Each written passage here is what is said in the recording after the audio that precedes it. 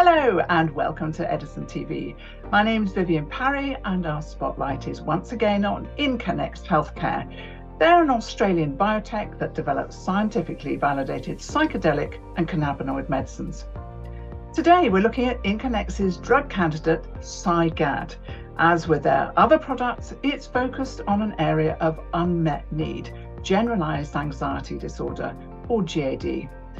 It's a condition that affects tens of millions of people across the globe.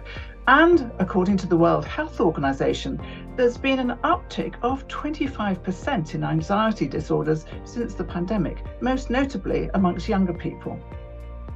Now, women are twice as likely to be affected by GAD as men.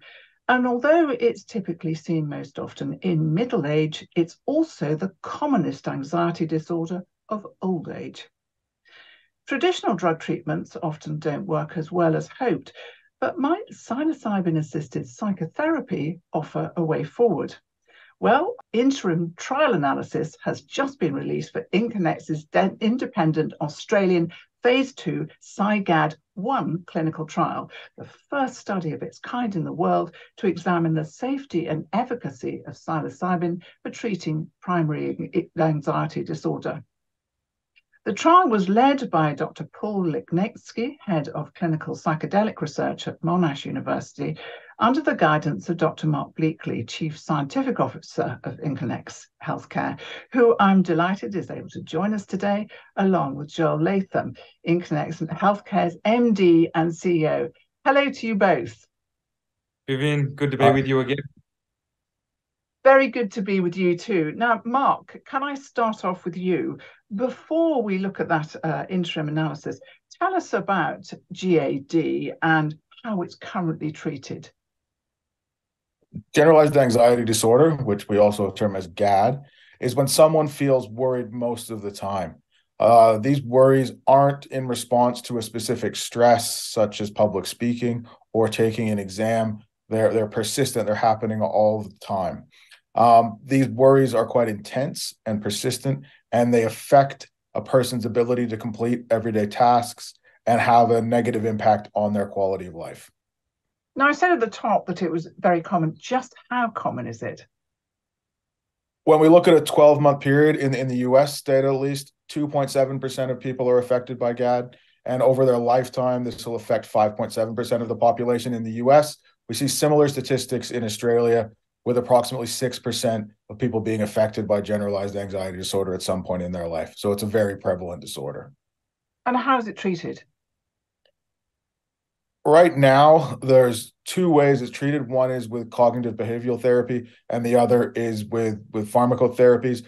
Most of the pharmacotherapies are antidepressants, the first line being the selective serotonin reuptake inhibitors, the SSRIs, and they have some success, but there's still a significant unmet need there.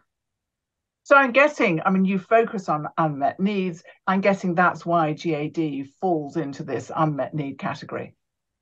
Exactly. So although these pharmacotherapies are available, there's still a substantial portion of patients that don't have an adequate response. So they still have substantial impact of anxiety in their lives. And then when we look at the patients that do have a successful reduction in their anxiety, many of those patients also have substantial side effects, one of the major ones being sexual dysfunction. So these patients have to make a very tough decision between controlling their anxiety and then having those negative impacts in other aspects of their life.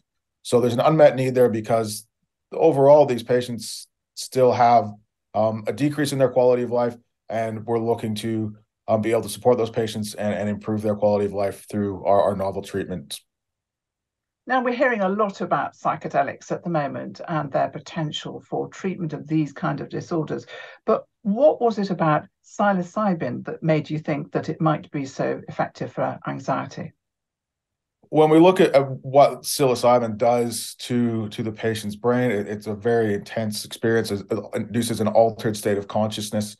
So this allows the patients to access memories, parts of their brains that may be repressed otherwise. It also allows them to build new connections within their brain. So there's two elements of what psilocybin's doing. It's allowing that psychotherapy to access the underlying root causes of the anxiety that wouldn't otherwise be accessible in a standard psychotherapy environment, but also then building those new connections in the brain, changing how the brain responds, builds those new connections, and those are lasting connections. So we're not dependent on the drug being administered every day. It's a lasting therapy. These dosing sessions then have a prolonged response, and actually helps reduce that anxiety response in these patients.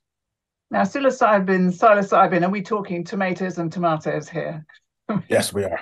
There's a lot. I think it varies the pronunciation across the world. You're right down there in Australia. Here we are. I'm in the UK. So it's different, but it's the same thing, I'm assuring you all. Yes. So let's move to this interim analysis that you've done. Tell me what you found.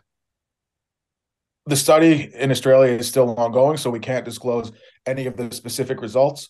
What we have been able to do is conduct a confidential interim analysis of the outcomes so far, and we've been really pleased with what we've seen. Based on the results thus far, we've been able to model the likelihood of detecting a statistically significant difference between our psilocybin arm and our placebo arm, and we found that we have a greater than 85% chance of detecting that statistically significant difference with a confidence level of 95%.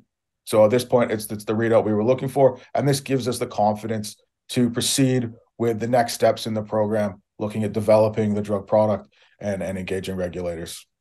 I'm presuming it's your methodology that's been in part responsible for this, very high confidence interval. Tell me a bit more about it. When we designed the treatment protocol that goes along with the psilocybin, which is a key part of our treatment regimen in 3 stages. We first have some preparatory sessions where the psychotherapist and the patient are getting to know each other. The psychotherapist is starting to understand the patient's anxiety, but it's also preparing the patient for that psychotherapy session with the psilocybin. The psilocybin experience is very unique, and being able to bring these patients to a level of understanding so they know what to expect is really key and important. The second stage are the dosing sessions. So these are when the drug is administered. So in the clinical trial, the psilocybin or the placebo. The placebo we use is an active placebo, so it does give the patients a feeling of flush that sort of helps us maintain the blind, which is really critical. The dosing sessions, we have 2 dosing sessions with the drug or placebo, and then there are integration sessions where the patient and the therapists then sort of reinforce what happened in the psychotherapy sessions and help build that lasting response and reinforce the outcomes of the psilocybin sessions. And then the third stage are the follow-up sessions, understanding the impact of the psilocybin-assisted psychotherapy or the placebo and how it's infected the anxiety. So looking at the anxiety rating scales and other clinical trial assessments that allow us to determine the efficacy and the safety of our treatment regimen. Thanks, Mark. Now, Joel, all of this, of course, takes place in Australia, and there's been some very exciting news in Australia because it's just been announced that the prescription of psilocybin for certain mental conditions is going to be allowed starting July 1st. And it's a move that makes Australia the very first country in the world to officially recognize psychedelics as having potential therapeutic utility. So how might this impact Incannex's plans for Psi-GAD and for also your other programs? Well, first of all, Vivienne, we'd like to applaud the decision from the Australian Therapeutic Goods Administration. We're proud to say that Australia is leading the way in relation to the downscheduling of psilocybin for the treatment of various indications. Now, in relation to how it affects our Psi-GAD program, there's only going to be a positive impact on the therapy that we're developing. We're well progressed with our Phase II study. We've been working on this for quite some time now. And this news from the Therapeutic Goods Administration provides us with a potential shortened pathway to commercialisation here in Australia, making it much shorter than what we were initially thinking, which bodes well for us, given the fact that we have our commercialisation strategy already set in place. We will be opening Australia's first psychedelic-assisted psychotherapy clinic in Melbourne this year. And if we continue to have success with this Psi-GAD program, we're able to commercialise it in a relatively short period of time once that clinic opens. This analysis is that you've done is very helpful. What does it mean in terms of your next steps? What's the next developments for Psi-GAD? Yeah, so next steps for us, it's really provided us with the confidence to be able to make various commercial decisions. And we're talking about decisions where we're spending and committing to spending quite large sums of money.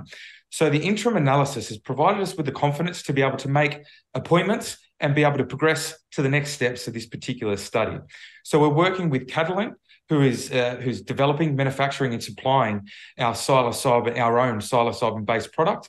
And we'll be using this in our pivotal studies as we continue to work towards filing our IND and commencing pivotal studies throughout the US. And we're well on our way to doing that. Now, we were talking a bit earlier just how common a condition this is, but just remind us of your estimates for the potential addressable market for Psi-GAD. Well, this condition is extremely prevalent. Based on our estimates across Australia and the US alone, we're looking at 8 million people that suffer from mild to moderate generalized anxiety disorder. Then if we're looking at a monetary value on a global scale, we estimate that it's going to reach $8 billion USD by 2027. So truly a large market that is primed to be disrupted, and that is exactly what we intend on doing. So a condition that's extremely common with treatments that are really not effective. Correct. And similar to our other assets where we're disrupting other indications and markets, we intend on doing the same thing with generalized anxiety disorder. And with the interim analysis that we've completed, we're quietly confident internally with what we've developed here. So, Jill, Psi-GAD is only one of a number of drug candidates that you are investigating at the moment. Where does it fit into the whole suite that you have? Well, we have a very deep developmental pipeline with 28 assets, but without a doubt, the Psi-GAD program is one of our leading projects that we're developing, and it fits in with our normal suite of what we'd look at when developing an asset. There's a significant addressable market. There's an unmet need to some degree, and there's a market there to be disrupted, and that's what we're focusing on, and it ties in quite well with our other developmental products, and it is complementary. Thank you. I mean, it's a really exciting field, isn't it? Thank you both for joining us, and we're going to look forward to hearing much more about your journey with Psi-GAD. And if you want to hear more about Incannex Healthcare and its investment case, look out for research updates on the Edison website. Thank you so much for joining us. Bye for now.